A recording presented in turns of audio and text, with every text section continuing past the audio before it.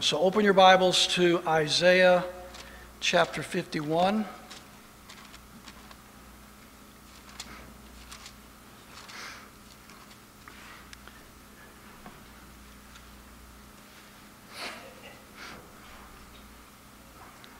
On this Memorial Day weekend, I thought that this particular message would be very fitting for us as we think about those who have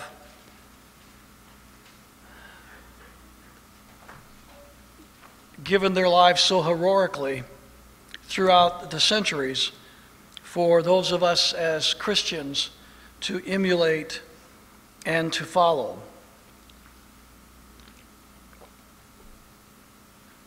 Isaiah chapter 51 and verse 1. Hearken unto me, ye that follow after righteousness, ye that seek the Lord. Is that you? I'm just asking, is that you? Yes. You seek after righteousness and you seek the Lord. Look unto the rock whence ye are hewn, and to the hole of the pit whence ye are digged. Look unto Abraham your father, and unto Sarah that bare you. For I called him alone, and blessed him, and increased him.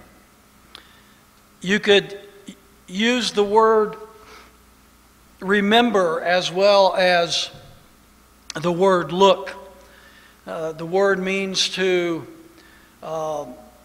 with awe and with affection, to remember and look back at what God has done for your forefathers. And specifically, he says, look what God had done for your father Abraham. Look what God had done for your mother Sarah.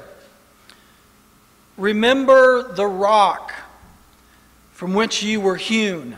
Remember the pit from which you were digged. Remember where you came from. Remember what you were like before the Lord delivered you, before he saved you, before he redeemed you, before he brought your fathers out of Egypt, in particular to Old Testament Israel. Remember what you had before God delivered you. And I think this is good advice for all of us. I want to take that word, remember, and I want to go back to the books of Moses. And I want to read for you and show you where Moses told the children of Israel to remember. So let's go back first to the book of Exodus. Exodus chapter 13 and verse 3. All of these passages will be from the books of Moses. The first one, Exodus chapter 13 and verse 3. Moses speaking to the children of Israel. And Moses said unto the people, remember this day in which ye came out from Egypt, out of the house of bondage.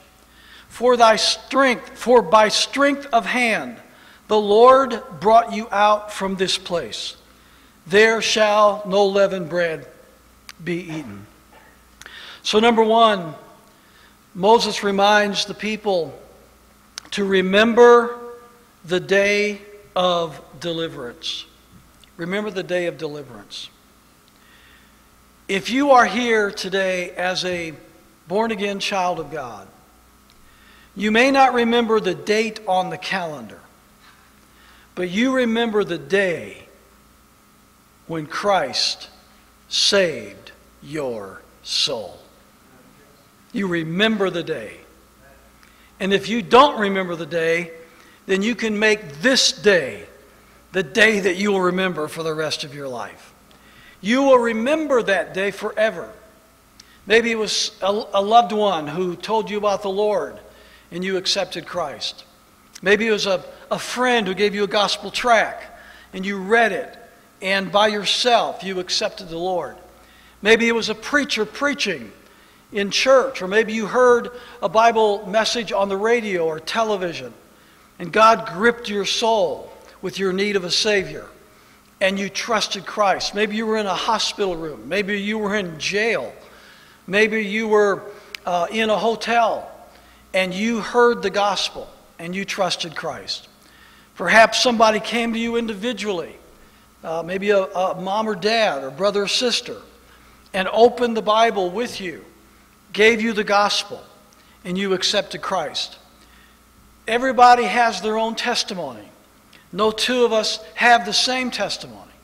But each of us, if we know the Lord, if we came to Him for salvation, we remember the day that we accepted Christ as our Savior. And again, if you don't remember that day, then you need to trust Christ today, because it's a day that you will never forget. It's a day you will never forget. Whenever the Lord saves you and forgives you and cleanses you, gives you eternal life, and the Holy Spirit takes up residence in your life, you know it. It doesn't mean that you become perfect, not by any stretch of the imagination. It doesn't mean that you no longer sin. It doesn't mean that you are always what you should be for the rest of your life. It doesn't mean that at all. We are born a spiritual baby. Just like there are people in this room today of all stages of biological growth. There are little children here. There are babies here. There are teenagers here. There are young adults here. There are senior adults here at all different stages of the maturation process. So when we came to know Christ as Savior, no matter what our age, at that moment we were a spiritual babe in Christ. We didn't know a lot about the Scripture. We didn't know a lot about doctrine. We didn't know a lot about the things that God has given us in His Word. But we did know, at that moment, we did know that we were a sinner. We did know that Christ died for our sins. We did know that He rose again from the dead. And we did know that if we would receive Him as Savior, He would save us. And we did so, and He did. We did know that. Amen? It's like that blind man that the Lord healed. After he was healed, the Pharisees called him in and wanted to quiz him about Christ. And they said to him, well, this man says he's the Messiah, and other people say he's the Messiah. What do you think about this? Is he the Messiah or not? And he said, I don't know all about that. The only thing I can tell you, fellas, is once I was blind and now I can see. And every Christian can say that. Every believer can say, once I was blind and now I can see spiritually. And so remember the day of your deliverance spiritually. Don't ever forget it. Don't get used to it. Remember what you were before Christ saved you. Remember what you could have been today if Christ had not saved you. I am confident that but for the grace of God, many of us would not be alive today to talk about it. But God protected us for the purpose of saving us, sent His Holy Spirit to convict our hearts. We trusted Christ. Our life was changed. We were never the same. And though we are not all what we ought to be, thank God we are not what we used to be. Can I get an amen on that? Amen. Remember the day of your deliverance. Don't get used to your salvation. Don't take it for granted. Remember the day of your spiritual deliverance. I think, secondly, Moses was saying to the people, remember the day that God delivered this nation out of bondage. Remember what God did with the plagues against Egypt. Remember how God sent Moses and Aaron to demand that Pharaoh let the people go. Remember how God backed up that demand through terrible plagues, including the death of the firstborn, which included Pharaoh's firstborn. And you have walked out of bondage, free men and free women, never to go back. Remember the day of your national deliverance. I think as Americans, too many of us have forgotten our national deliverance. Too many have forgotten the rock from whence we were hewn and the pit from which we were digged. Our founding fathers sacrificed everything so that their posterity, you and me, could enjoy the blessings of liberty. I was interviewed for a new film that's going to be coming out here in the near future, this past week. And one of the questions that the interviewer asked me was, what is the American dream? And unfortunately, for most Americans today, the American dream is material in nature. The American dream to them means owning a nice house, owning property, owning nice vehicles, being able to buy nice clothes, being able to enjoy the finer foods, being able to live a comfortable life financially and materially. For most Americans, that is what they perceive to be the American dream. I submit to you that that was never the American dream of our founders. Had nothing to do with owning property, having vehicles, owning a house, having financial success, money in the bank. Had nothing to do with that. Most of our founders were wealthy people. They had property. They had money in the bank. They were rich people, landowners. Not all of them, but most of the ones that we would identify as the founding fathers were of a wealthy background. They were educated. They were intelligent. They were learned. Many of them knew several languages. Many of them were the pillars of society. They had everything that money could buy them at that time. And yet they were willing to become criminals. They were willing to become outlaws. They were willing to sign a document that made them traitors in the eyes of their government. That document was the Declaration of Independence. And in the concluding words of that document, they said that they pledged to themselves and to each other their honor, their fortunes, and their sacred honor. They gave their fortunes as well as their lives. They said, we pledge our lives, our fortunes, our sacred honor. Yeah, many of them did give their lives, and most of them gave their fortunes. Many of the men that went into our war for independence were wealthy, and they came out paupers. Many of them lost everything they had. They lost their homes. They lost their properties. They lost their families. Many of them lost their entire families. There's the story of one man in particular I'm thinking of who had like 12 or 13 children.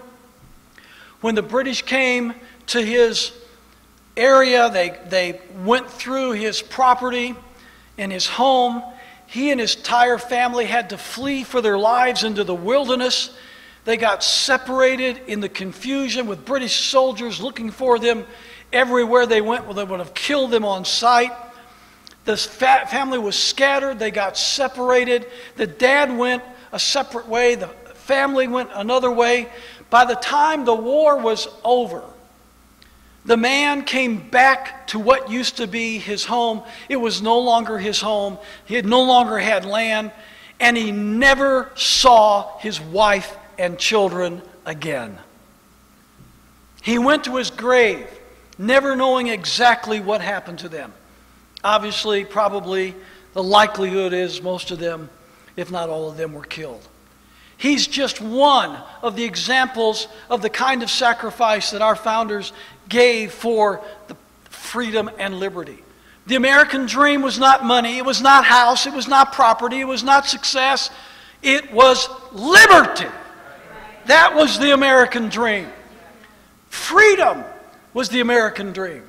They were willing to surrender the material and the financial so that they might have liberty, and more importantly, that their posterity might have liberty. Whenever a generation lives on this soil we call earth and decides in their mind that it's all about them, it's all about what they're going to get, it's all about what the kind of house they're going to live in, the kind of car they're going to drive, the kind of success they're going to have, when that generation makes up its mind and says to itself, it's all about me, when that generation dies, liberty dies along with it. Because liberty is bequeathed. Our freedom was bequeathed to us by others who were willing to give their lives in order that we might be born in freedom. And if we are not willing to give our lives so that our posterity might live in freedom, they won't live in freedom. And I fear that we are on the verge of an entire generation of Americans. Thank God we're not there yet. Thank God there are still some of us that believe that liberty is more important than money. Oh. Well, at least there's one of us here that believes liberty is more important than money. I believe that. Do you? Yes.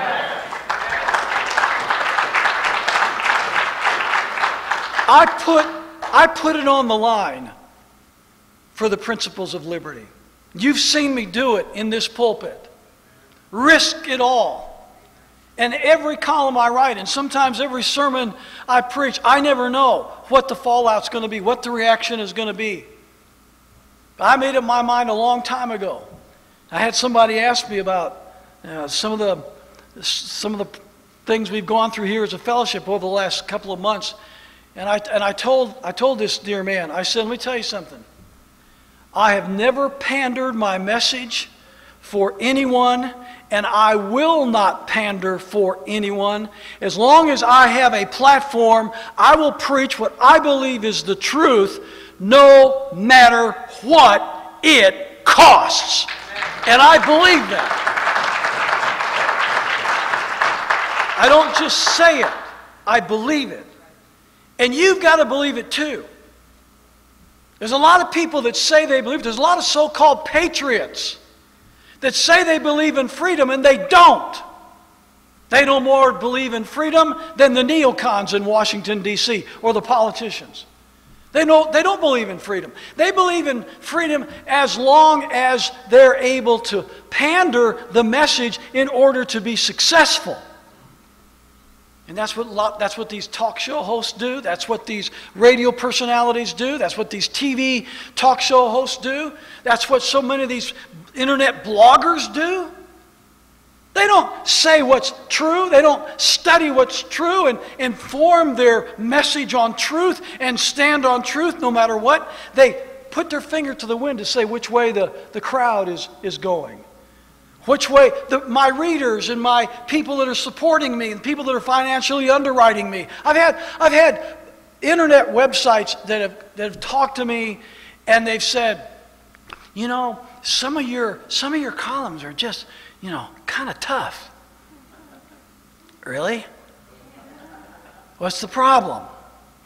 Well, this one guy in particular, and he named some of the people you would recognize that are supporting his web blog.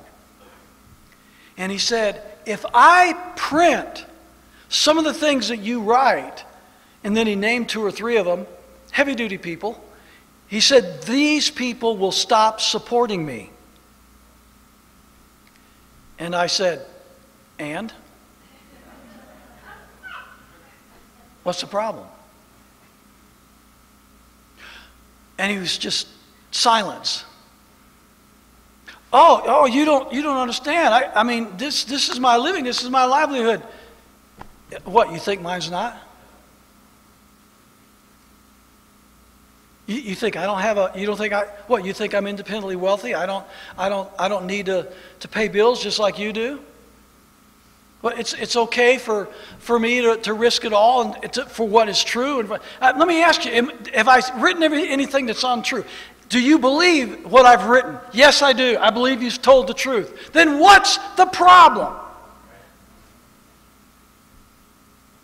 But all over the place, the American dream is not the truth. It's not liberty. It's material success. But that's not what it was. That's not what it used to be.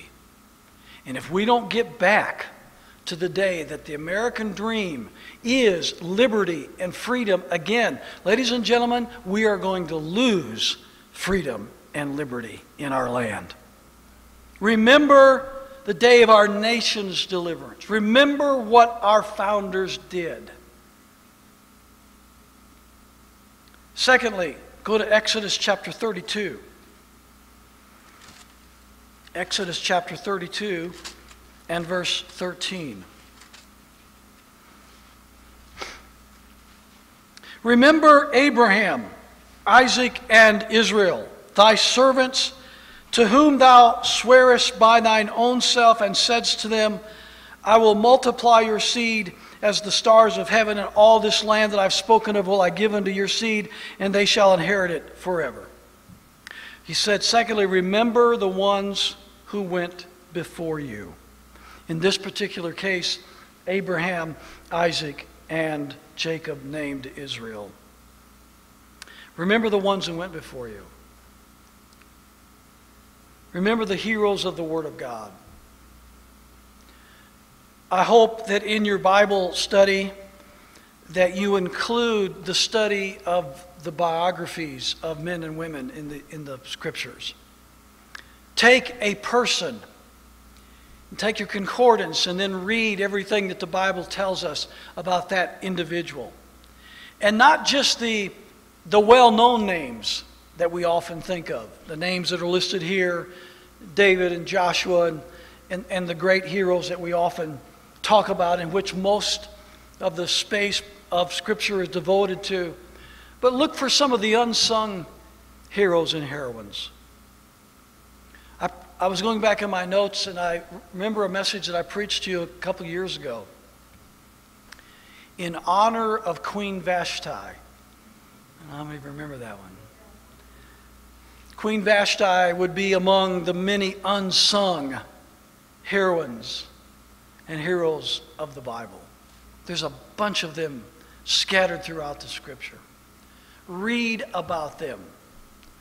Read what made them great. Read what made them special. Read the kind of commitment they had, the kind of dedication. Read the kind of sacrifices they were willing to make. Read about the convictions of their hearts and what they were willing to risk. I think of the prophet Micaiah. Whenever the king of Israel and the king of Judah were getting together, which that was a mistake to begin with, and the king of Israel wanted to go to war with the king of Syria. But it wasn't a just war. And by the way, let's acknowledge that there are just wars and there are unjust wars. And God will hold us nationally and individually accountable on how we fight and whether that cause and that war is just and whether it's not just. And no man will be able to hide behind his superior officers and say, I only did what I was told to do. we are each morally accountable to our Creator God. And unfortunately, the way that our federal government is becoming more and more unjust in the manner in which it wages war. Those of us who claim to be moral beings, whether we are Christians or not, but we have a fear of God, and we have a commitment of right and wrong, and our duty to do that which is right in the eyes of our Creator. It's putting more and more strain upon the individual heart and mind of people to want to be sure that they are not part of an army that is constantly engaged in unjust, illegal wars of aggression. Because there's nothing God hates more among nations than wars of aggression. Nothing God hates more. I preached a message a year or so ago. If you haven't got it, I hope that you'll go over there and find it. Julie can help you find it, and you can order it. Any of these messages I preached for the last, 4 years or so, we have a list, a catalog. You can order any of them for $5. Same thing online. You can go and you can find any of these and order them. There might be a little bit more online. I talked about the crime of aggression. Do you remember that? And we saw it in the life of King David, the anointed king of Israel, the man after God's own heart, the chosen of God. He obviously was not a perfect man, but he was God's man.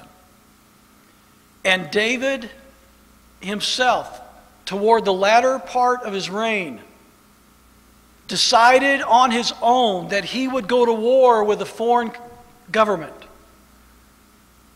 He did not have God's blessing on that.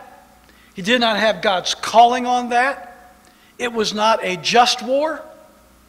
It was not a righteous war. It was a war of aggression for purposes selfish to David. And David began to plan his campaign. And he began numbering his men. And that's the only reason you number men, is to plan your war. And that's what David was doing. And God was so angry with David and his plan of aggressive war that he judged the people. And if I remember correctly, over 20,000 of his men were taken by God. And when David awakened to what he had done, of course he repented to the Lord. And the Lord stayed his hand of judgment upon the nation. God would have judged Israel a whole lot harsher had David not repented of his self-will and of his crime of aggression. I tell you, with trepidation and trembling in my soul, if our political leaders from both parties do not rid themselves of this spirit of war that has gripped the neocons and neolibs of Washington, D.C., and that pretty much form foreign policy in our State Department and in our Department of Defense, and if we don't disengage from these wars of aggression that we are creating around the world, killing millions of people in the process, most of them innocents, God's hand of judgment will no more stay from our nation as it did from the nation of Israel.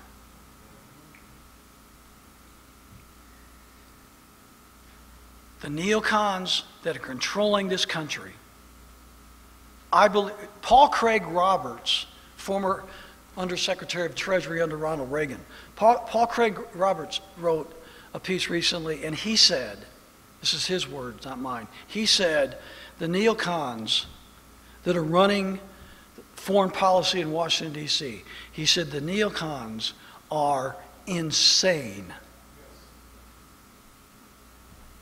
That's the word he used. He said they're insane. He knows many of them personally. He worked with many of them whenever he was in Reagan's cabinet. And now he's doing his best to try and expose them for the criminals they are. He went on to say that what should happen to these neocons, these ones that are waging all of these relentless wars of aggression for their own purposes, he said what needs to happen is they need to all be arrested, removed from power, and put on trial, on international trial, for committing international crimes against humanity.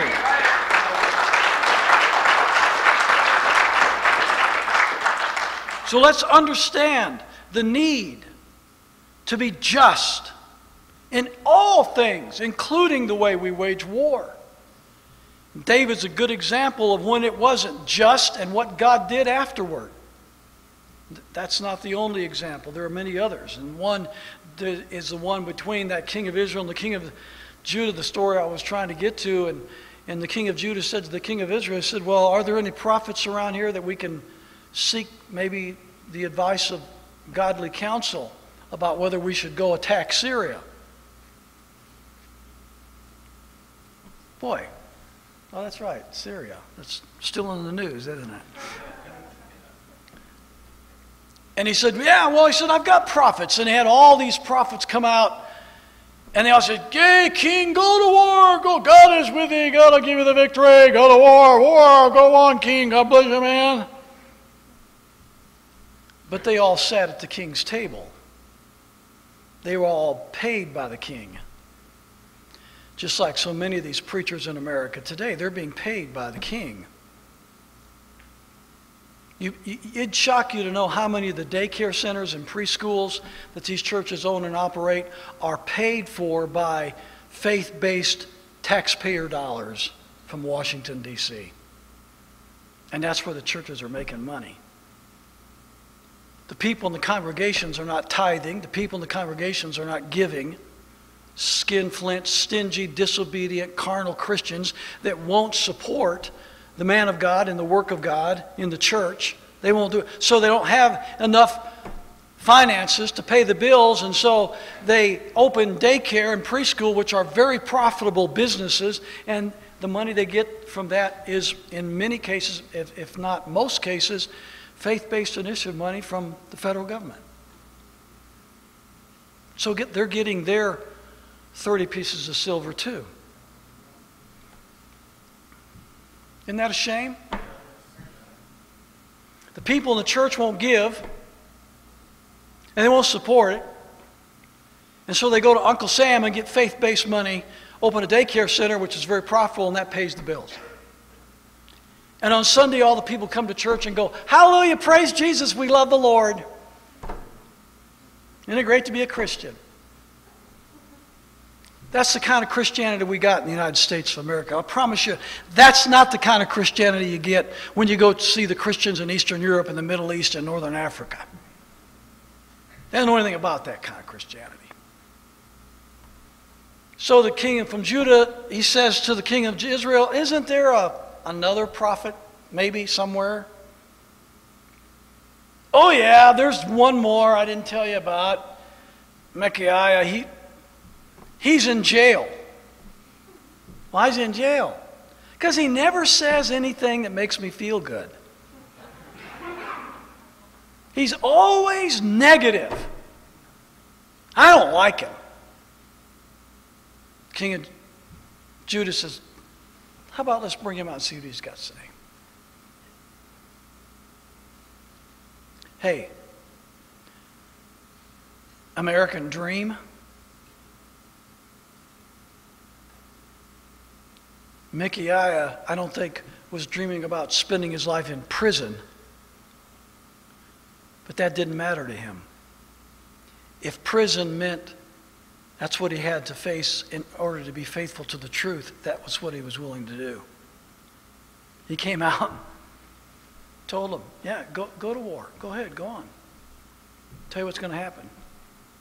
To the king of Israel, you and your sons are going to die on the battlefield. Your army is going to be destroyed and wiped out, and Syria is going to annihilate you. The king of Judah says to the king of Israel, see? Back to jail he went.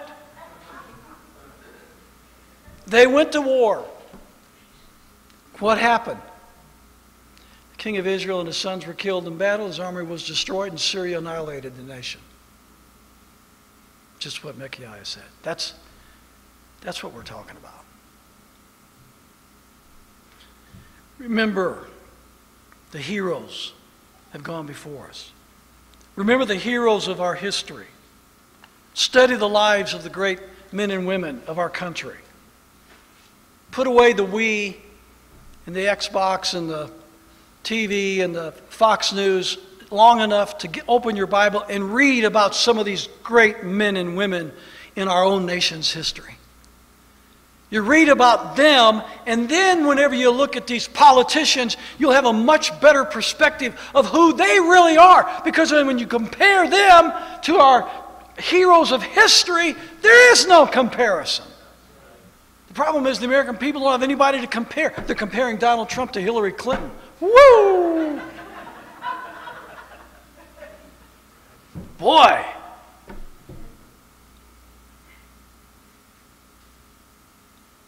And we're basing elections on comparing this person with that person. We've forgotten.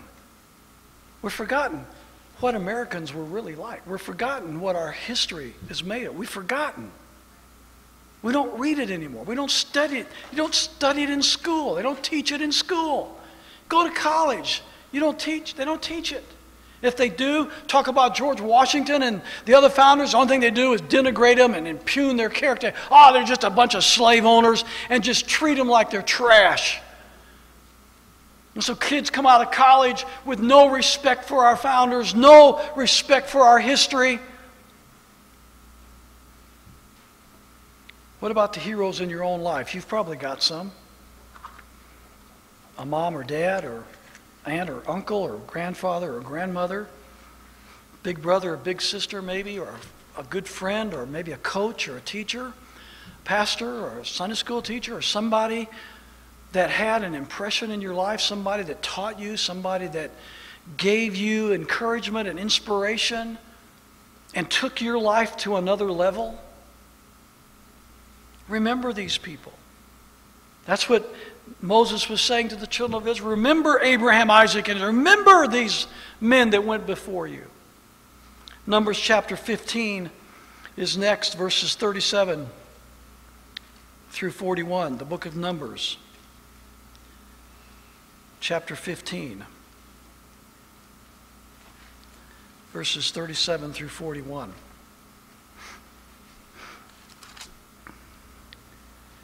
And the Lord spake unto Moses, saying, Speak unto the children of Israel, and bid them that they make them fringes in the borders of their garments throughout their generation, and that they put on the fringe of the borders a riband of blue.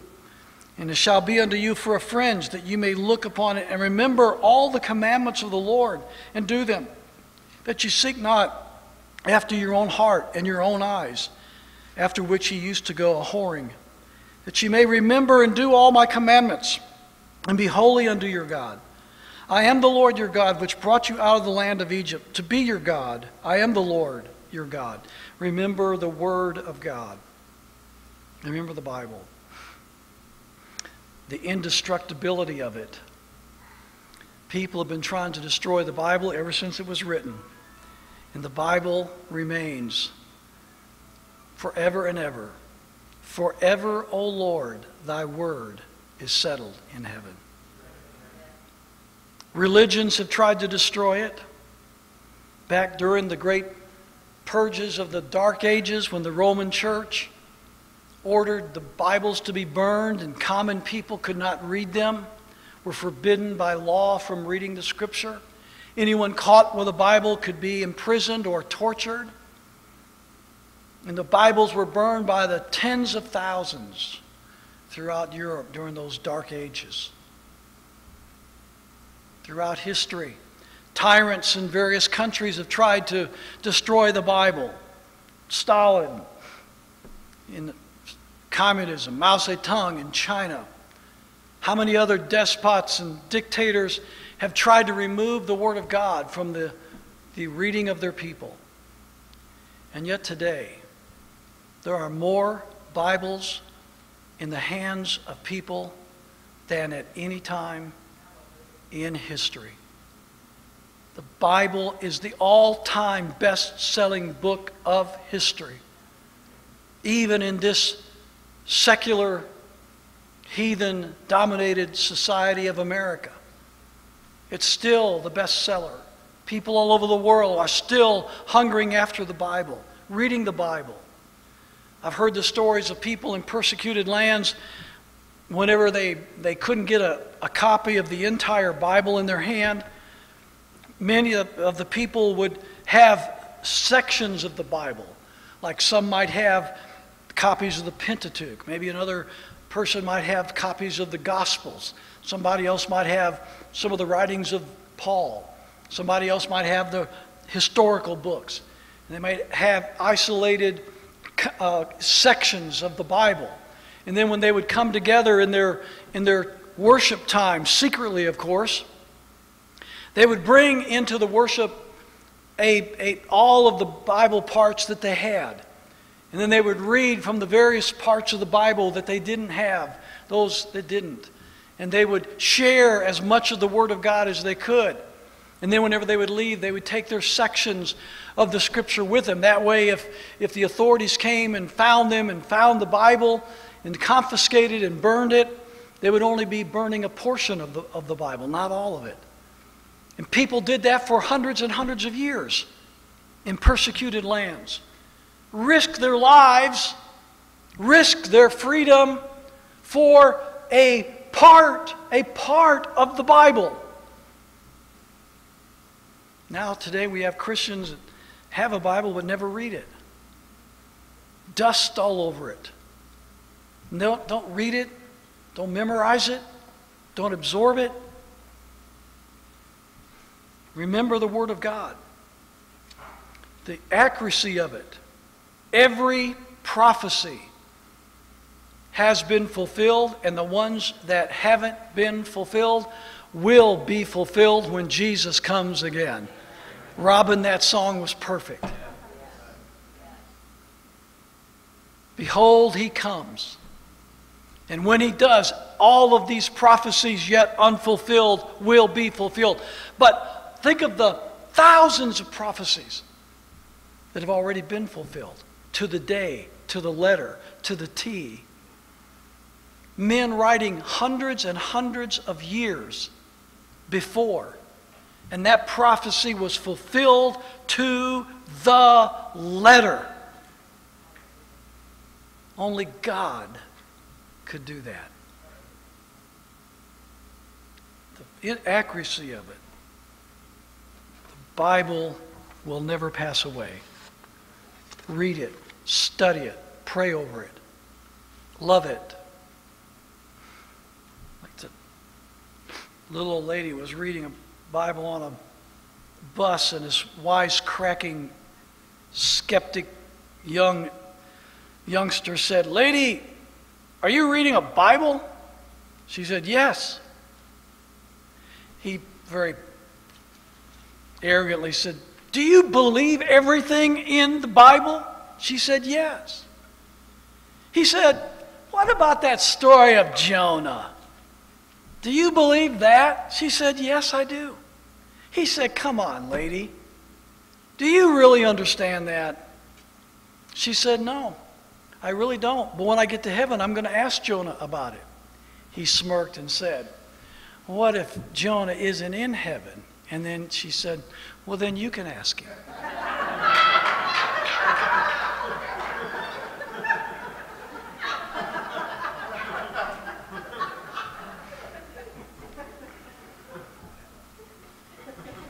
Hold it up. Let me see it. The Word of God. The Word of God. Bring it to church. The Word of God. Keep it by your bedside. The Word of God. Nowadays it's on your computer and your cell phone, and that's great too. So if you don't have a real Bible, it's on your cell phone, hold your cell phone up. All right. The Word of God. The Word of God. The Word of God. Give the Word of God your heart. Give the Word of God a hand. Remember His Word. Fourthly, Deuteronomy chapter 7, verse 8. Deuteronomy chapter 7, verse 8.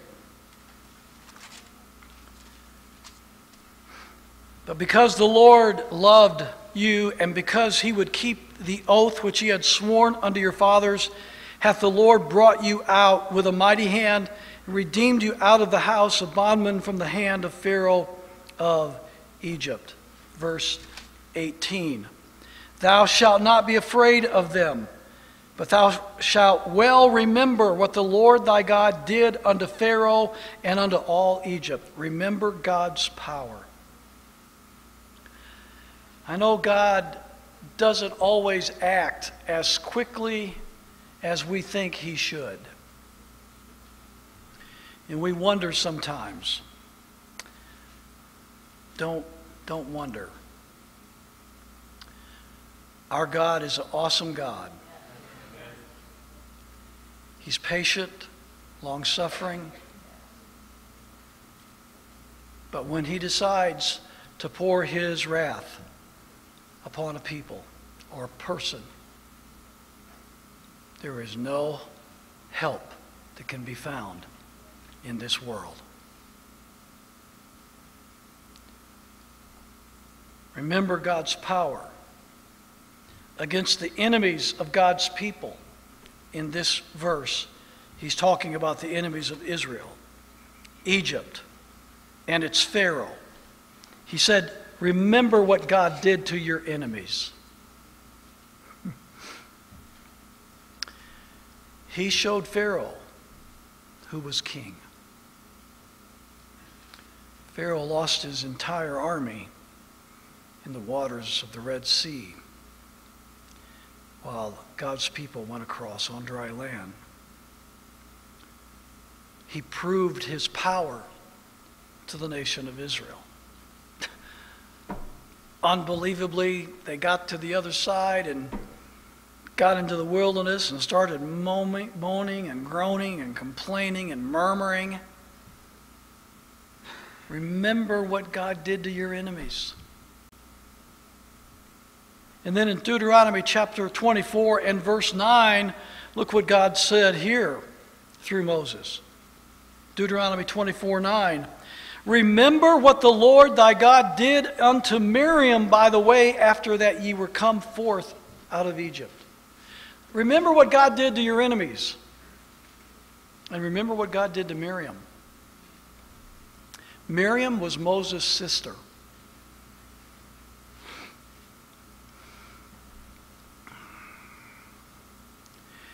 Miriam didn't like who her brother Moses married.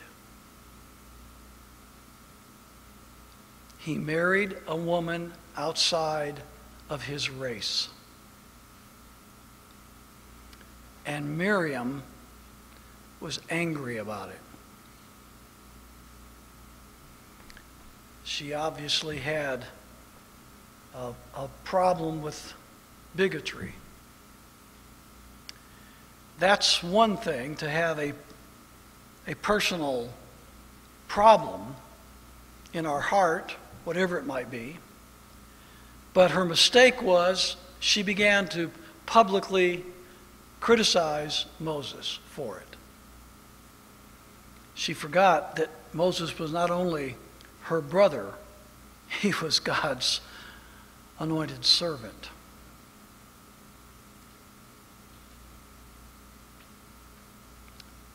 And God was so angry with Miriam. Numbers chapter 12, you can read the story. He gave her leprosy. God gave Moses' sister leprosy. because of the way she criticized and maligned Moses, her brother, over the woman that Moses married. So remember, even if you are one of God's people, that doesn't give you carte blanche to do anything you want and say anything you want against God and expect that God's just going to look the other way. And I have seen these people that have set themselves against God's anointed, and it never goes well with them. Never does. Anytime I see people behave in that fashion, I truly tremble in my heart for them. They know not what they do. They don't know the judgment they are inviting. They don't understand what's coming. Remember God's power against his enemies, yes, but also against his people that betray him and the sacred principles that God establishes for us. Remember the power of our God. And then lastly, Deuteronomy chapter 32 and verse 7. Deuteronomy chapter 32 and verse 7. Remember the days of old, consider the years of many generations. Ask thy father, and he will show thee, thy elders, and they will tell thee. Remember your history. Remember your history. You cannot remember history if you do not first learn history. You cannot remember history if you don't first learn it. You cannot understand the present without understanding the past. You cannot understand the New Testament without learning the Old. You cannot understand American history without studying the Reformation Fathers, Luther, Calvin, Zwingli, and others. Without studying the Pilgrim Fathers, such as Bradford and Winthrop. Without studying the Enlightenment Fathers, such as Locke and Montesquieu. Without studying the Patriot Fathers, such as Washington and Jefferson. You cannot know American history without learning from the men that our founders learned from. I read a scientific report that was put together by University of Houston political science professor Don Lutz. He went into exhaustive research to find out who were the men most quoted by the Founding Fathers. And he examined thousands and thousands of documents that were written personally by our Founding Fathers. And who did they quote the most? And he chronicled his findings, and then he released them in a study. And here is what he found. The man that our Founding Fathers quoted the most, St. Paul the Apostle from the New Testament. The man they quoted next, Montesquieu, who taught, of course, his forte, his strength was the separation of powers. Montesquieu was very influential upon James Madison, the father of our Constitution. The third most quoted man from the founders, Sir William Blackstone, and his commentaries on the laws of England. And number four, the fourth most quoted man by our Founding Fathers, John Locke, his treatise of government. We have his second treatise of government over there on the table. John Locke was the fourth most quoted man by the Founding Fathers. He was especially influential on Thomas Jefferson, who quoted from him much when he wrote the Declaration of independence. And when you read that second treatise of government, you're going to see how Jefferson borrowed from Locke when he wrote our Declaration. Those were the four men most quoted by the Founding Fathers. How many Americans today read St. Paul, whether you're a Christian or not? How many read Montesquieu? How many read Blackstone? How many read Locke? How many even know who these men are? We're losing our connection to our past. Exodus 1:8, now there arose a new king over Egypt, which knew not Joseph. Believe it or not, there was a day, several decades ago now, but there was a day when it was not uncommon to walk into church on Sunday, I don't care what the denomination was, and hear a fire-breathing man of God telling people the truth. He wasn't a paid hireling of anybody. He was a man of God, and he preached the truth. And he let the chips fall where they may. America cut its spiritual teeth with that kind of preaching from the patriot clergymen of New England.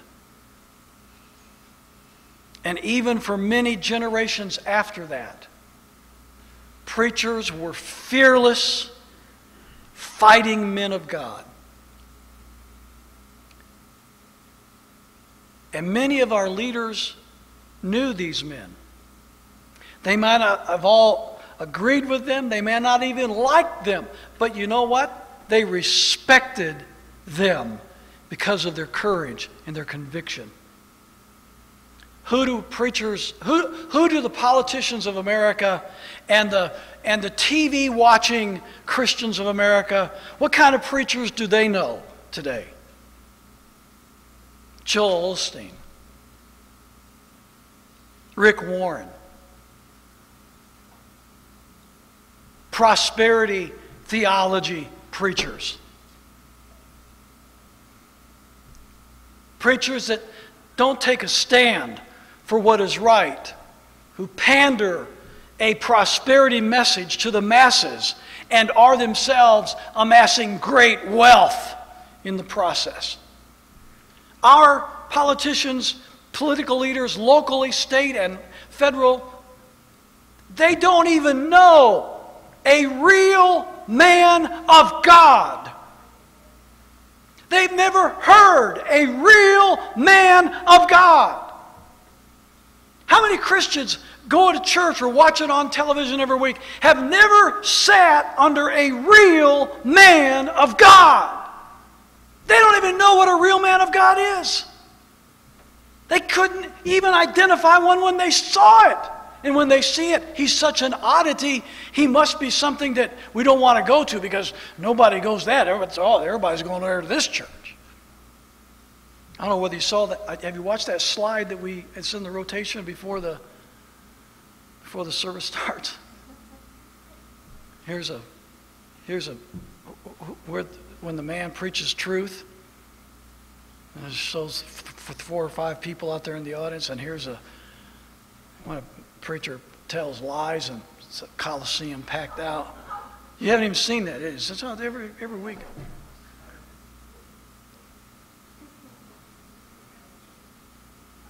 Do you know who my wife is? Her picture's on there too every week.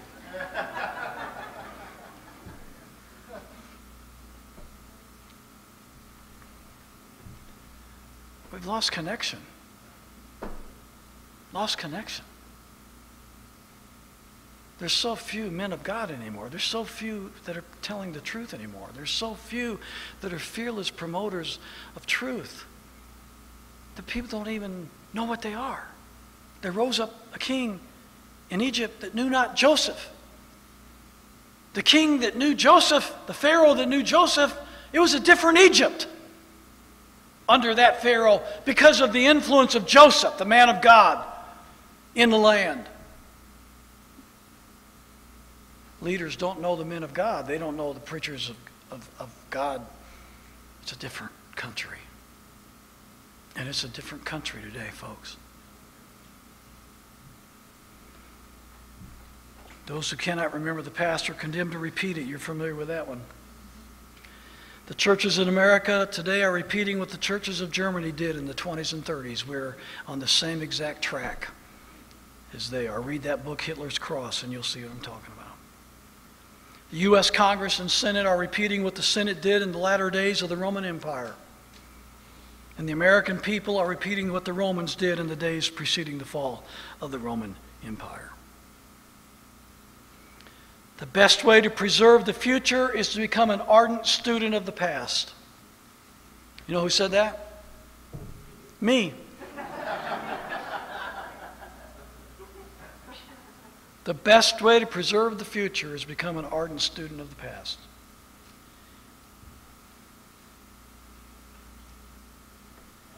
And now with all the mandated transgender bathrooms and transgender locker rooms and transgender showers and boys showering with girls and boys in the dressing room with girls and boys, really are the teachers and principals and are the parents of the Flathead Valley and wherever you live that are watching this, are you parents that have your kids in public schools and you teachers in administration, are you really going to allow the boys and girls in your school to be in the locker room together and to shower together?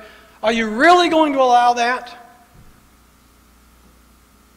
11 states so far have sued the Obama administration over his transgender bathroom policy.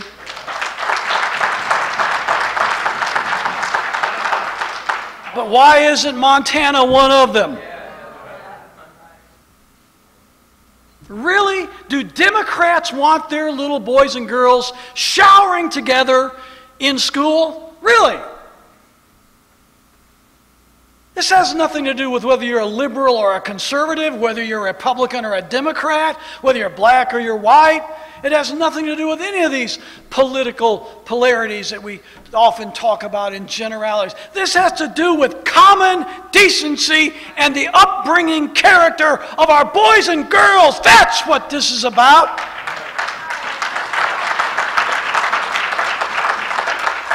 I can't believe people would sit back and not only put up with it and endorse it, but applaud it. I'm disappointed in Donald Trump. He said, I'm not sure my mind's not made up about it. Really? Really? Come on, Donald, really? Your mind's not made up? You want the boys and girls of America to be showering together in the locker rooms together, going to the bathroom together? Really? This is hard? This is complicated?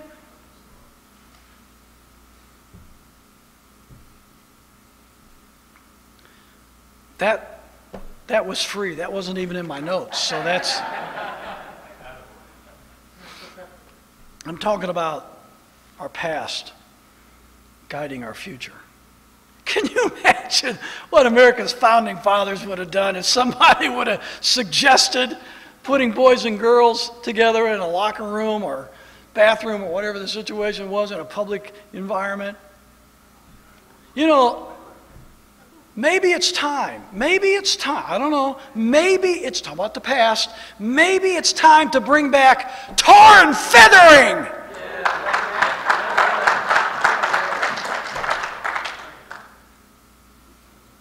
You read history and you read things like this. Mary Draper. Ever read about Mary Draper?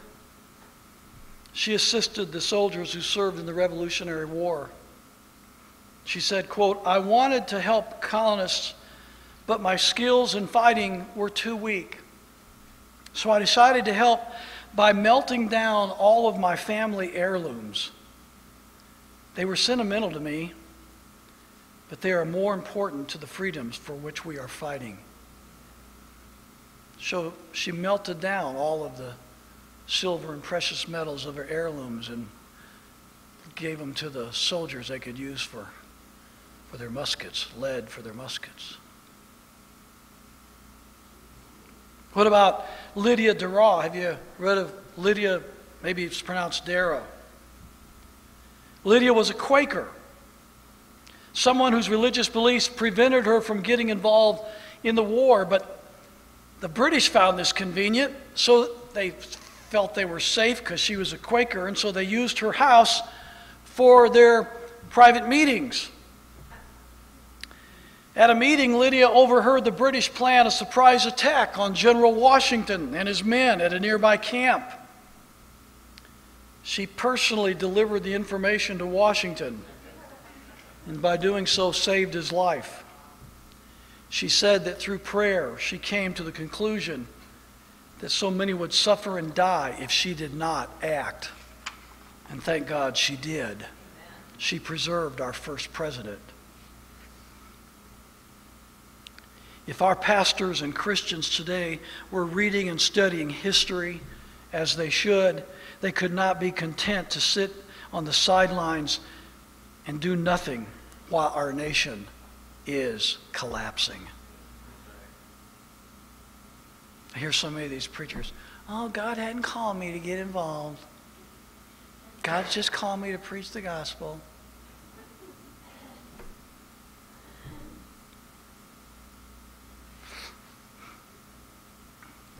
All over the Middle East, Christian ministers and Christian people are picking up AK-47s, and they're fighting together side by side against the terrorists, ISIS, Al-Qaeda, and some of the others. They love God as much as we do. They love the Lord as much as we do. They love peace as much as we do. They're every bit the Christian that we are. But they know that if they don't fight, their families will be destroyed. And unfortunately, so much of that terrorism that's going on in the Middle East is funded and supported by our own government right here in the United States. But Christians are fighting for their survival, for their families. And here in America, oh, God hadn't called me to get involved.